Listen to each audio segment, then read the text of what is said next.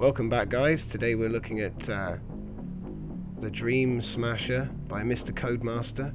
This is his solar regatta entry. It's probably the smallest solar sail ship we actually have in the regatta, so it'll be interesting to see his results when he finally gets to the finish line.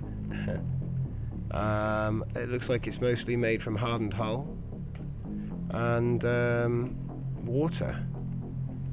So I like the sails. It's really small and basic, so you know, it's like a solar sail scout vessel or a probe.